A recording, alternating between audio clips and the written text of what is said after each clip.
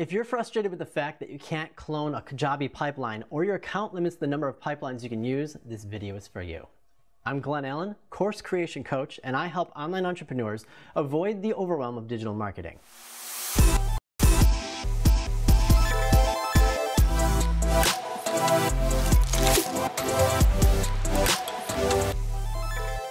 Okay, I have to confess, as of the recording of this video, you still can't clone a pipeline in Kajabi, but I've found the fastest, most efficient workaround and a pipeline workflow that's going to allow you to get more out of a pipeline if your account restricts the number of pipelines you can use. It's also going to help you keep track of all the different pipelines and pieces that you might put into one master campaign if you're combining pipeline templates from a course like Amy Porterfield's Digital Course Academy. So stay tuned.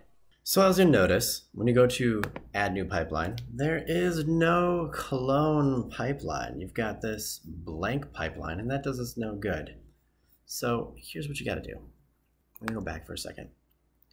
And I've got all the pipelines that I have here in my account. Let's say I wanted to clone this 5-pager right here. This is a pretty big pipeline. In fact, the reason it's so big is because what I do is, when I have one campaign for a funnel, I put them all into this pipeline. And if you want to know how to do that and how to use a pipeline as sort of a placeholder for an entire funnel, watch my video on this. I'm going to put a card up in the top for that.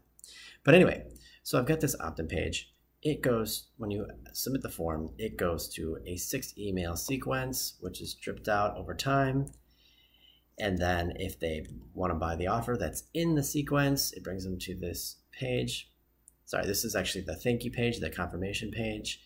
Then we've got the sales page here for the offer that's given in this 6-email sequence. And then that's on a timer. So when that offer expires, there's a waitlist page that says, sorry, it's closed, but there's a button to join the waitlist. And then this is the waitlist confirmation. So that's a lot of different things to have to create again from scratch. If you want to make a similar campaign like this, here's what you're going to do. Leave the pipelines, go to website. From here, go to pages, and you're going to go to pipeline pages. Find the pipeline page you want to copy, click on it, and one by one, you're going to clone the pages. Now, I already went ahead and did this on another, outside of this video. I went and did these 2 pages, so I'll show you how you do it on this one. Very simple. Go to clone.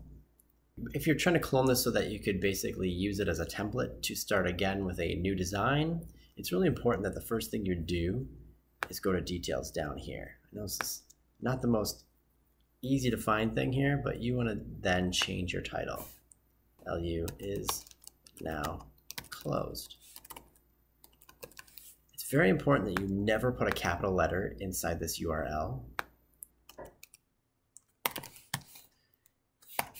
Save it. Scroll down. If you don't want to say LU is now closed, or you know, let's say it says like confirmation page or something like that. Whatever you type in here, that's going to show up here in the tab for the person browsing the page. And sometimes you just need an internal note like this is a confirmation page or this is a sales page. Don't put that in here. Obviously, don't leave it in your URL. What you can do is, sorry, you can put it in here. Let's say this was a sales page. Then you just overwrite it, and this will allow you to control what the audience sees. That way, you know it's a sales page internally. They don't see the sales page part here. So I'm gonna hit save.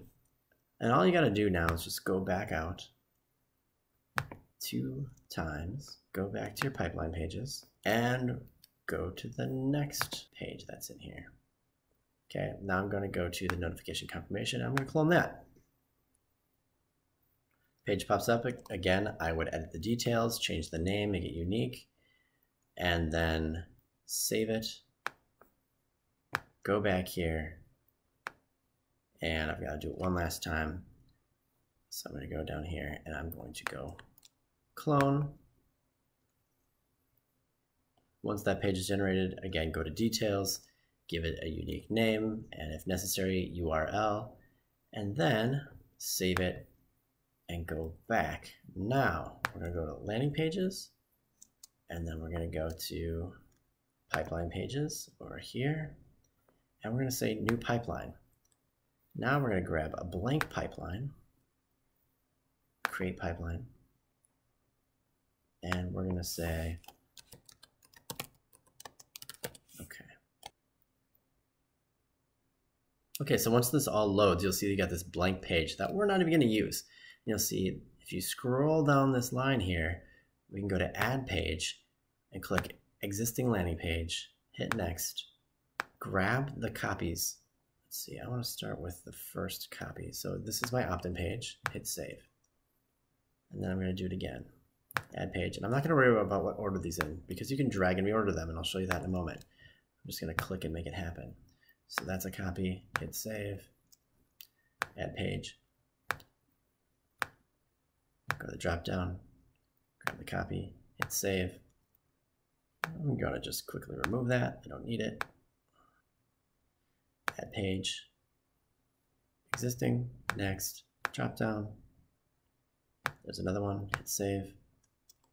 Now let's take a look. There should be, I believe, 5 pages in this. That's 1, 2, 3, 4. So I'm missing a page. I'm going to add one more, Add Page, Existing Page, hit Next, go to the drop down.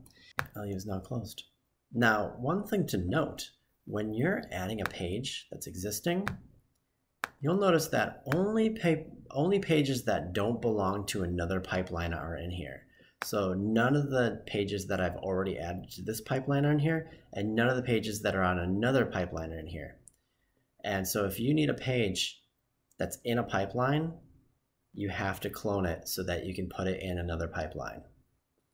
So now these are all out of order. This technically should be the first point of entry. So I'm going to change the order. You go right here and you say reorder and just click and you drag it up and it's the first page.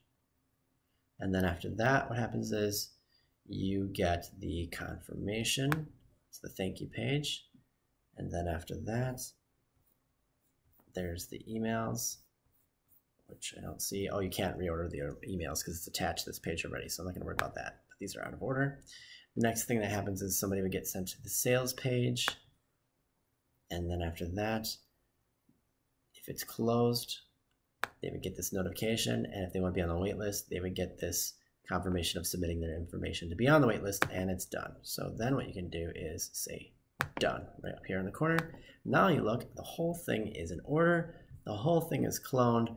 All you got to do is go in and make any edits you want, edit the titles, edit the URLs, or edit the designs. So it's not a perfect solution, but it definitely works, and a lot of people are very confused about how this is done. This is the quickest workflow I can find. Now, one little thing to add. If you delete a pipeline, your pages do not disappear, which is helpful sometimes and also can be a little bit messy in your entire Kajabi account.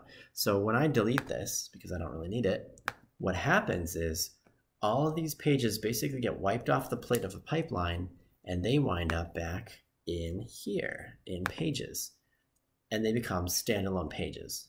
So you see these are all those pages that I had already cloned and threw into a pipeline. So what you need to know about this is if you end up deleting a pipeline and you don't want the pages that were on it, you need to go back into your pages and start deleting them manually. If you found this video helpful, please repay the favor. Subscribe, and if you haven't already, let me know what kinds of launch-related content you'd like to see me cover in future episodes. Put that in the comments below. Thanks, and I'll see you online.